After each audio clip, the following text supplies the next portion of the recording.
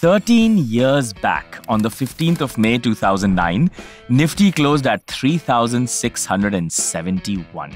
Just before the market closed, an anonymous trader bought several naked option contracts worth 2 lakh rupees. Now, it was not an ordinary weekend we were entering. India was expecting results of the Lok Sabha election to be declared on Sunday. Now, this trader, essentially, was betting on the election outcome. Obviously, he would benefit if the market rallied, but for the market to rally, there were many factors at play. The results were declared on Sunday afternoon, 17th May 2009, and the UPA government got re-elected at the centre, and Dr. Manmohan Singh came back to the country's Prime Minister to serve his second term. Now, this was a massive thumbs up from a market perspective. Investors loved it. All of us knew that this trader would make a killing Monday morning. That's 18th May 2009 at market open. But none of us really knew to what extent he would stand to benefit. On the 18th of May 2009, markets opened at 9:55 a.m. Markets back then opened at a different time. The opening was one of its kind. Within minutes, Nifty hit a 20% upper circuit and froze. The ticker showed 4,321 for Nifty, and the exchanges decided to close the market at 10:01 a.m. to cool off the bourses. Here is the chart that highlights that day's market move. Now you'll wonder, how much did that trader make on his 2 lakh rupee bet? At 10:01 a.m. on that glorious Monday morning, his position was valued at 28 lakh rupees, a whopping 1,300% gain overnight.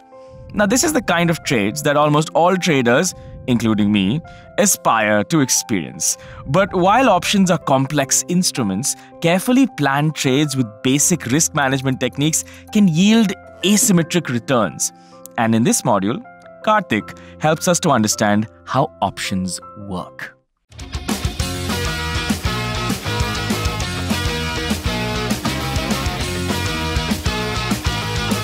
Welcome to the Varsity video series. My name is Karthik Rangappa. In this series, let's try and understand options and how you can trade them.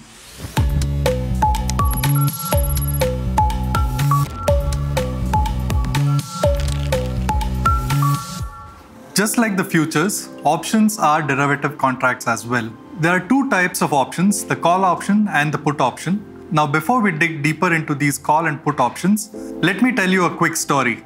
There are two friends, Ajay and Venu. Venu owns a piece of land which is valued at 50 lakh rupees, and Ajay wants to buy this piece of land today from Venu because he thinks in 6 months' time there's a new highway project that is likely to come up near Venu's land, and the property price there is likely to increase to at least 1 crore rupees. Now, the value of the land will increase only if this highway project comes up. Ajay wants to buy this land from Venu, but his only worry is, what in 6 months if the project does not materialize? Then he'll be stuck with a piece of land which is of no use to him. So he is in a dilemma. So Ajay gives Venu a non-refundable fee of rupee 5 lakh today and tells him that 6 months down the lane, he will decide whether he wants to buy the land or not. If Ajay decides to buy the land 6 months hence, then Venu will have to give him the piece of land at the price that they fixed today, that is 50 lakh rupee. However, if Ajay decides not to buy the land 6 months hence, then Venu can just keep the 5 lakh rupee that he has paid as a non-refundable fee. Now, if you think through this, what Ajay really has done here is, he has bound Venu into an obligation to sell the piece of land 6 months hence only if he decides to exercise his right to buy the land. Now, think through this for a minute. What do you think is likely to happen 6 months down the lane? Well, whatever is likely to happen is dependent on the price of the land as such. Now, the price can move in 3 different ways. Either the price can increase, which means to say that the highway project that Ajay has been dreaming about has actually come true and therefore the price has shot up. Or the price can go down for unforeseen circumstances, or the price can remain flat at 50 lakh rupees. So let us look at the first scenario where the price of the land increases. That means to say Ajay's expectation of the highway project has come true. Therefore, the price of the land has shot up to, let's say, 1 crore. Now, what do you think Ajay is likely to do? Well, he'll walk up to Venu and insist that Venu sells the land to Ajay at the price that they fixed 6 months earlier, which was 50 lakh rupees. Unfortunately, since Venu has accepted the 5 lakh as a non-refundable fee, is now obligated to sell this piece of land to Ajay.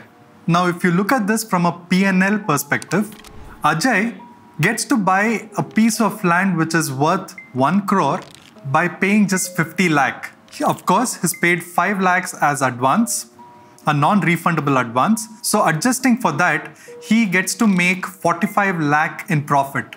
Venu, on the other hand, is forced to sell a piece of land which is worth 1 crore in the open market at a price of 50 lakh, simply because he accepted that non-refundable fee 6 months earlier and got into an obligation with Ajay. Let's look at the second scenario where the price of land actually decreases. Let's assume it falls to 40 lakh rupees. What do you think Ajay is likely to do now?